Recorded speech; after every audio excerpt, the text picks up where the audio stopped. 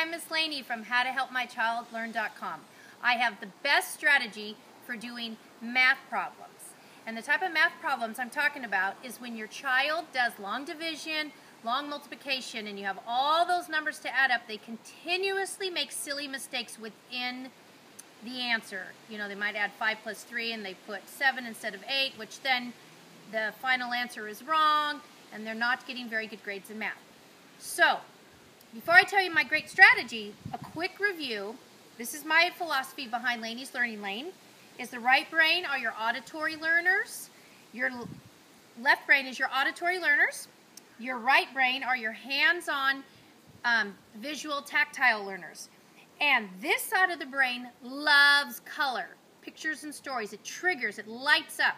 This side of the brain loves pencil and paper, very logical, sequential thinking people. So where does this apply to math? I will show you. So all the work I do with the kids is I use whiteboards and I use color. So I had a mom whose son was doing the math problems, normally on the homework sheet, those tiny little numbers with a pencil. Gets them wrong, gets them wrong. Finally I said, do the problem on the whiteboard. So he'll write the problem down, whatever it is, say like 23 times 24. Just by writing it in color, right brain lights up. He does the work, things are lined up a lot better. He then takes that answer and puts it on his tiny little worksheet that they give you no space for. So the mom texts me today and she goes, oh my gosh, my son did his work on the whiteboard and he didn't get any wrong.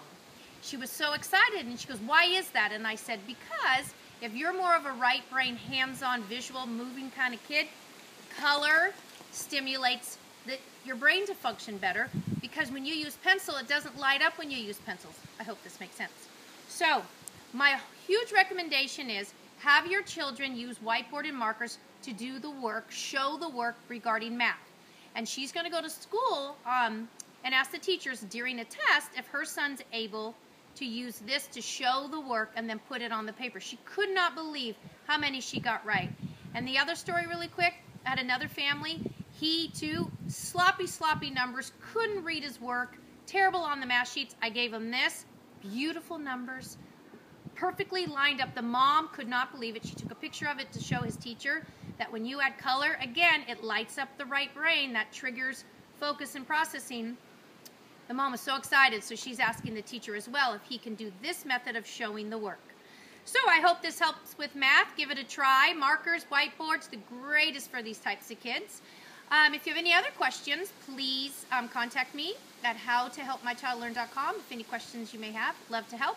I wish you a great day and look forward to sending you more strategies to help your children learn more successfully. I'm Miss Lainie.